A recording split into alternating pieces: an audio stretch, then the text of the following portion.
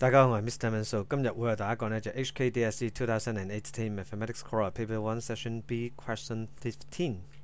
正如畫面嘅信息，如果你係新知嘅，麻煩你 pause 畫面 ，otherwise we can go on。好，第15條啦，佢呢就俾咗8個嘅數目字要我哋呢去排電話 number 嘅。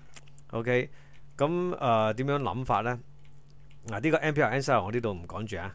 咁我呢就會畫咗8個格仔出嚟嘅。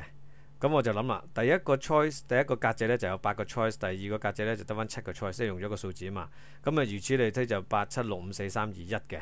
OK， 咁點樣呢？點樣計呢？我哋呢就話呢種呢就係過關嚟嘅。第一個有8個 choice， 第二個7個 choice 嘅情況底下，我哋就會乘咗佢噶啦。OK， 咁呢個係由樹圖 develop 出嚟嘅。咁簡單啲啦，8個人排隊咪8 flat 咯，係咪？8 flat 咪即係等於40320啦。好，咁 part A 完啦 ，part B。Part B 咧佢就抵死啲嘅。Part B 咧佢就話咧頭關同尾關咧佢有少少嘅要求嘅，就一定要係 odd number 嘅。OK， 咁另外啲就冇再有任何要求啦。咁我咧就話啦，由於咧佢嗰個數字喺2、3、4、5、6、7、8、9，其中咧有4粒數字咧佢係 odd number 嚟嘅，就係3、5、7、9。OK， 咁我哋個諗法咧就係我先排咗頭尾嗰兩關，即係4同埋3。第一關。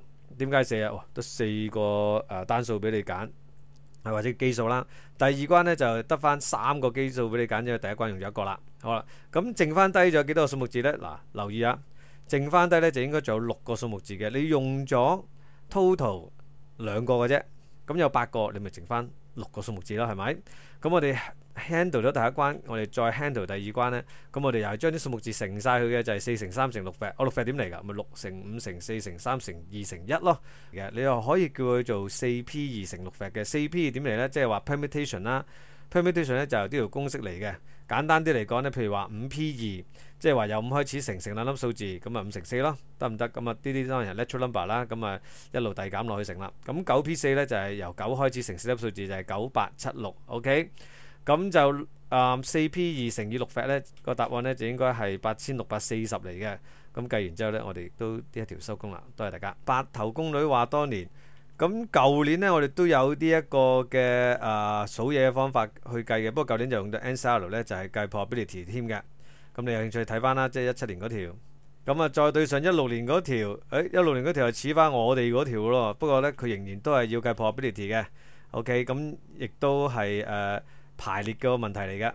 咁 MC 又有嘅喎，跟住之後啦，咁2015年好似嘅，你睇下2015啊、17啊，我都覺得係非常之近磅嘅。有咩問題揾我啦？如果你覺得我嘅 work 係 helpful 嘅話，麻煩你幫我 share 出去啦。